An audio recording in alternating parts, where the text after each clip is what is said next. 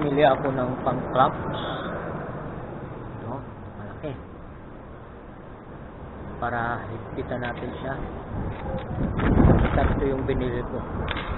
Tapos bumili rin ako ng ito, metal repair tape para siyang aluminum. Babalot natin at ito yung panghigpit natin para yung singaw hindi lumabas. Ngayon para sureball, babalutan natin ng lata ng tuber. Bud Light aluminum.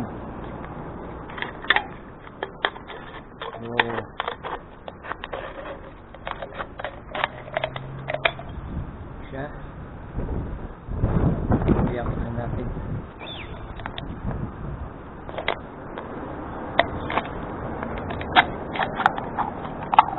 Kailangan natin gunting.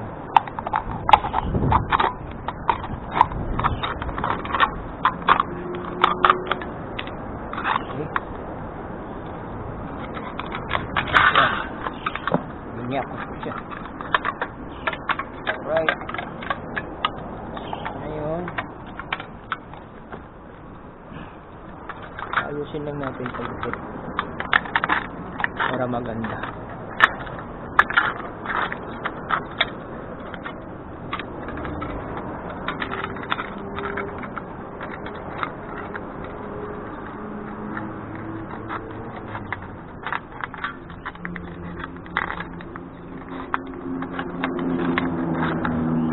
Yan.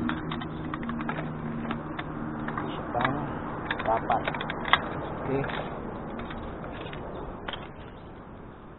Idea lang to, baka sakali makakuha ng hindi mo na kailangan dadalhin sa shop para gumastos. Ang susubukan natin ito, aluminum din siya, pero kahit man lang sa pagdikit. Ipapakita ko sa inyo kung ano yung butas, i-repair natin. Pero yan, ito, yan. Dito yung butas. So, titingnan natin kung makakaya. Dahil yung andar niya, para siyang sports car. Musod. Ito yung gagamitin nating tape.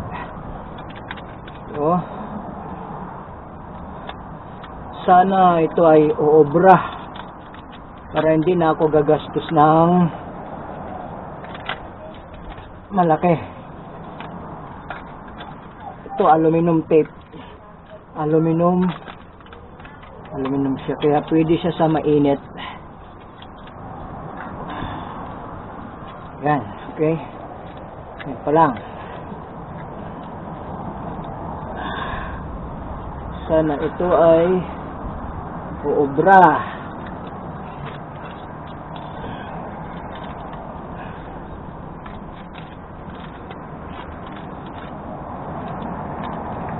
Okay.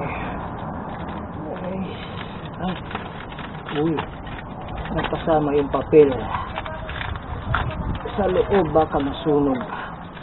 Dapat pala pinatanggal din ito kasabay ng aluminum. Okay. Alright. Ganito lang siya.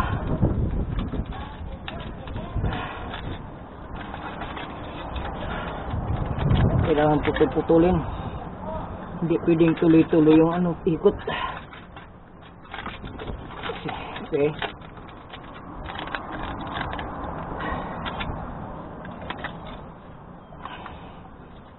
Mahirap sumuot sa ilalim ng sasakyan. Tapos hindi ka pa kumpleto sa gamit, kaya kailangan matyaga ka. para hindi ka na gumastos ng malaki. Dahil pag dinala mo ito sa shop, gagastos ka ng malaki. Tapos baka ang gagawin ng shop ganito rin, o kaya papabilihin ka ng ganito, ano to flexible muffler to alam ko dati bumili na ako niyan sa isang sasakyan. Flexible siya, pero baka ito magagawaan ng paraan. Pag ito nagawaan na ng paraan, abay di maganda, hindi ka nagagastos ng malaki. Okay, ang bili ko nitong tape na to ay $5.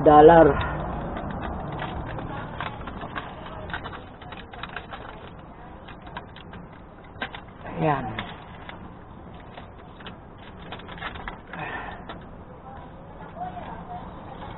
Okay.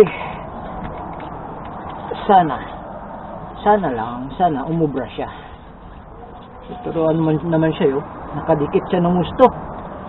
Parang maganda.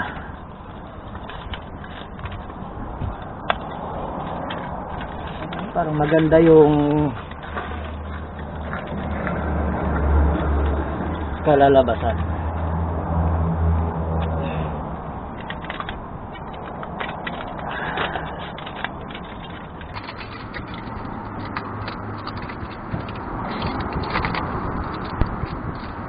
Okay.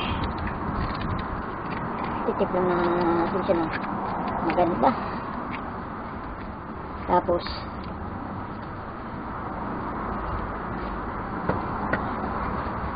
okay lang maubos yung binili kong tape na $5. At least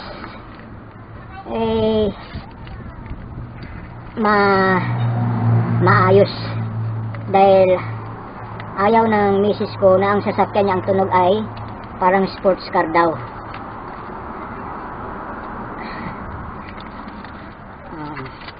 Samantala yung ibang tao gustong gusto yung yung naglalagay pa ng malaking tambutso para maging tunog sports car yung kanilang sasakyan.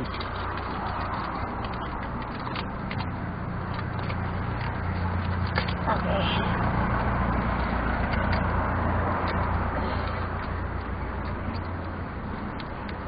Okay, sa palagay ko dito okay na. So dito na lang, lalagyan ko pa ng konti. Hindi lang matuloy-tuloy ikot yung tape dahil dito bangga siya sa kailangan putol-putulin na lang yung tape. Ang mahirap lang nandito ka sa ilalim ng sasakyan. Kailangan pag nag-jack kayo ng sasakyan, susuot kayo sa ilalim ng sasakyan, huwag kayong umasa sa jack, maglagay pa kayo ng suporta na just in case na bumagsak o matumba yung jack, hindi ka mababagsakan ng sasakyan. Maiipit ka sa ilalim mabuti kung kakayanin yung bigat ng sasakyan. Ito mahirap tanggalin naman to, minamadali mo na.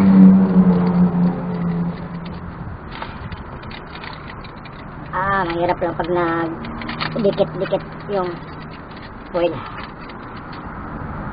Yun. Okay.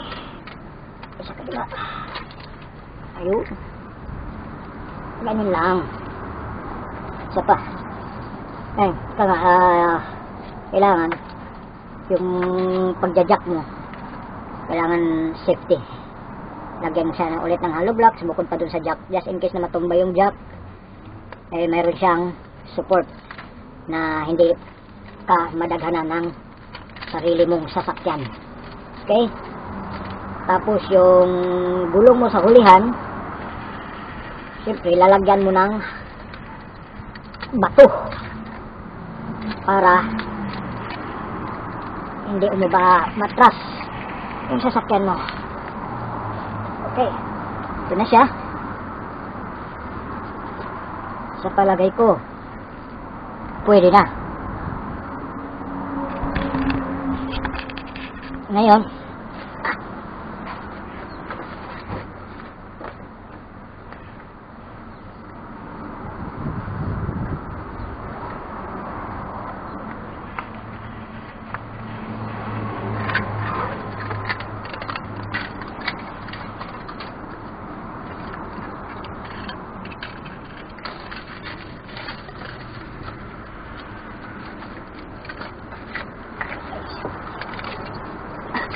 para meron siyang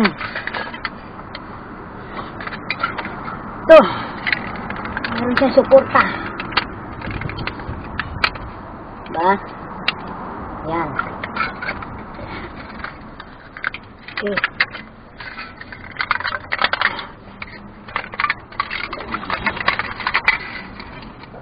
Dito. Okay. Yan. Diba? Dito. So, yun. Biro mo na, napakinabangan din yung mga ininom kong beer. Alright. Okay. Ilalagyan na lang natin ito pang pahigpit. Okay. Sana ito ay obra.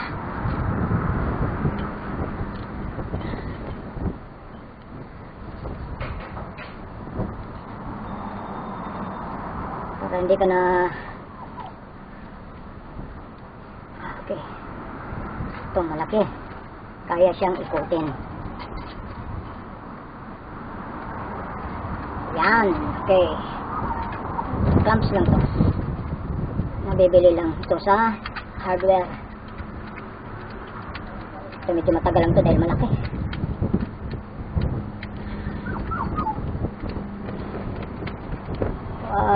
Kailangan ko ang screwdriver.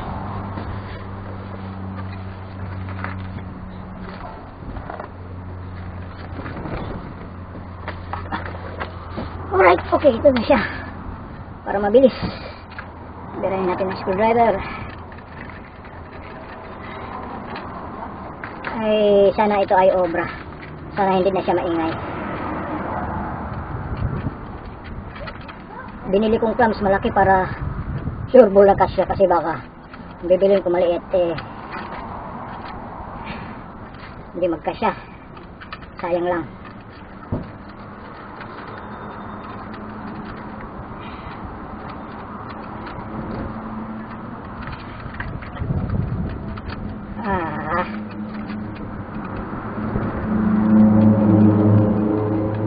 Ayan, nakikisama na siya.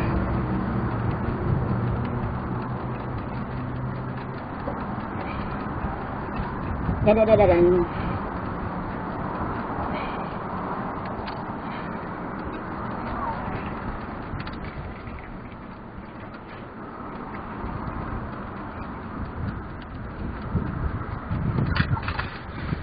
Umaandar pa ba? Umaandar pa. Okay. Sana ay nakikita mo.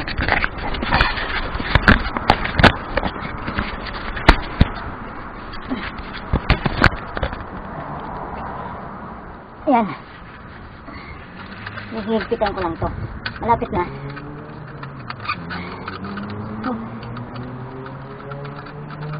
Mahirap lang sumuot sa ilalim ng sasakyan.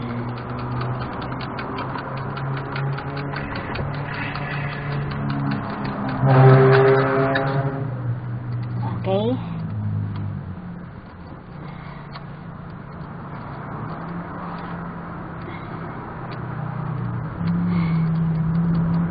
Alright. Almost paradise.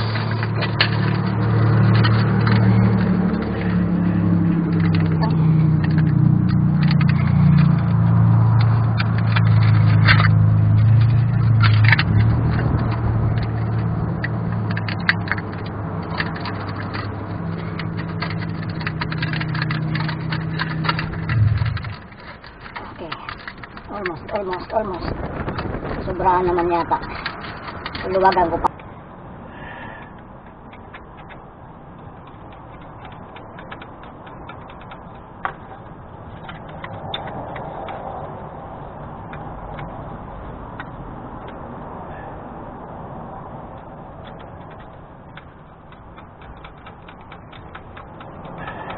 Ayun. Ayan, at least umigpit na siya. Dito na naman natin hahabulin. Ayan.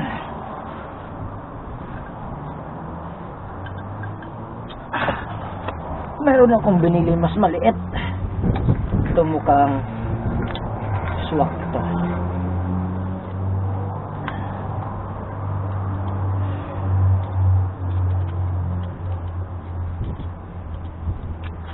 Mandar ka pa ba? Nakikita mo pa ba? O baka wala ka ng battery? Sayang lang yung suot ko rito. Hirap na ako. Nanginginig ang aking mga kamay. Dahil nakakapagod. Okay, tamang-tama. Kaya mahirap ang buhay ng mekaniko.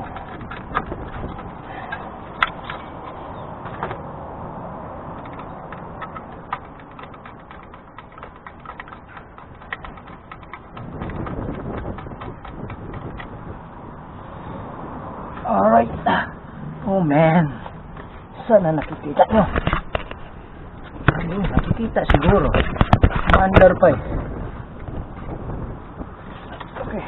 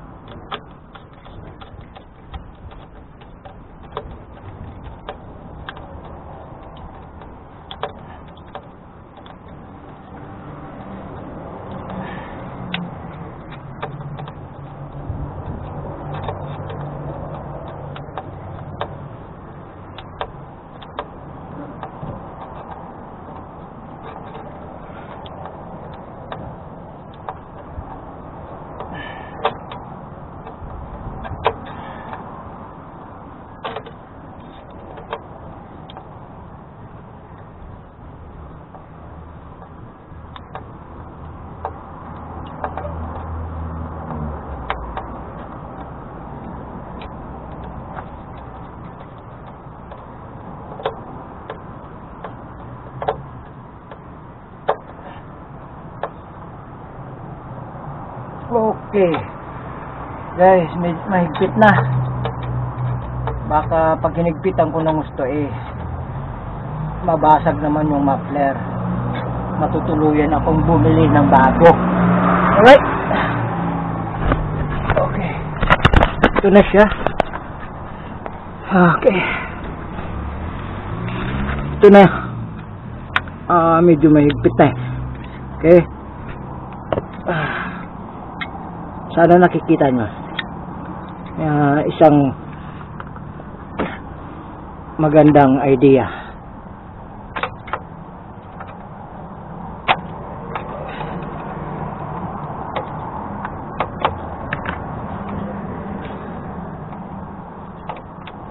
Okay.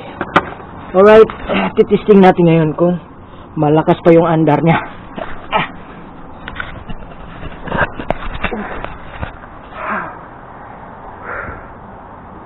Grabe. Pag nasa ilalim ka ng sasakyan, susuot ka. Sus, Ginoo. Sobrang hirap. Hindi naman ako mekaniko. dahil ako ay kusinero.